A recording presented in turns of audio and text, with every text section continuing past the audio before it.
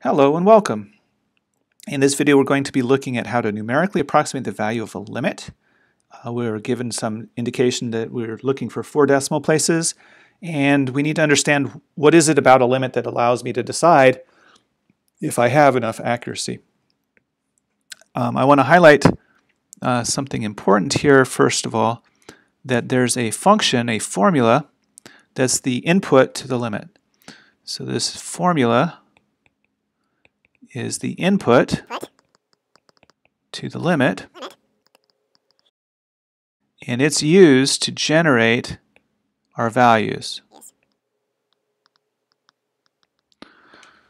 Okay, second thing is there's some information here about my x.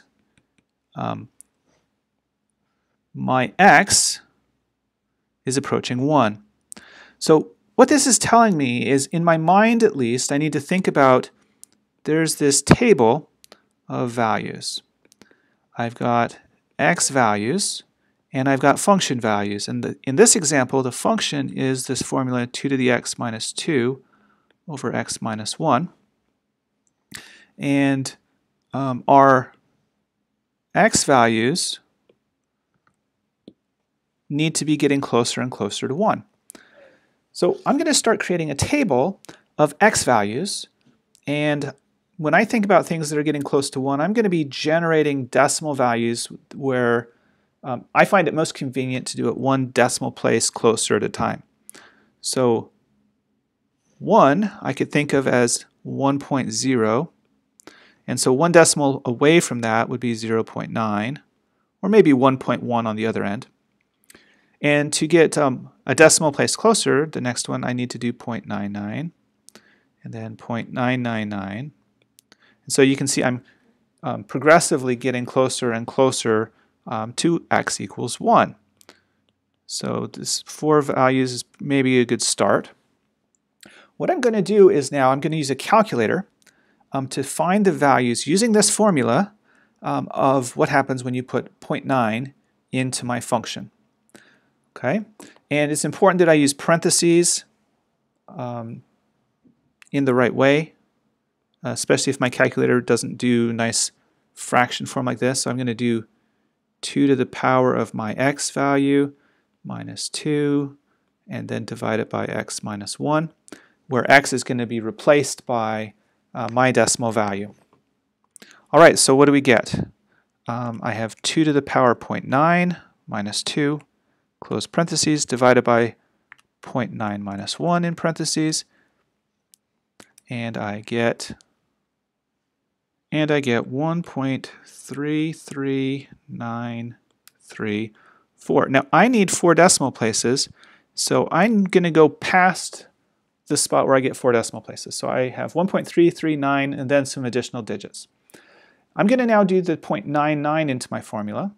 So I have 2 to the power 0.99 minus 2, and I'll divide it by 0.99 minus 1, and this time I get 1.3815009, and I should maybe put a 0 up there. So notice this time at 4 decimal places I'm at 1381, and I'm still changing, so my 4 decimal places are not the same as I had before. I'm still changing. This tells me that I'm not far enough into my table to find the right value. So I do the next value, 0.999. 2 to the power, 0.999 minus 1, minus 2, sorry. And divide it by 0.999 minus 1. And what do I get? I get 1.385814. Okay, so at 4 decimal places, I'm still changing. 1381, I've now 1385. You can see I'm not changing as fast. It's changing a lot slower. So let's do one more value. If I do 0.999 in my formula, 4 nines, 2 to the power 0.9999 minus 2 divided by 0.9999 minus 1. And what am I at? I'm at 1.38624. I'm still changing in that fourth decimal place. Well, the fourth digit. So let's go one more digit, 9999, 5 nines in a row. And this time I get 1.38629. So notice the 1386 is still the same. 2 is even the same, next digit after. If I kept going, it might round up to 63. But I've got a pattern that it's approximately, so we can now finish our statement, the limit of my formula, this is my function, when x gets closer and closer to 1, is approximately, and we don't know exactly the value because we only have a table here, 1.386, and let's round it to 3. And so my digits are converging. They're no longer changing.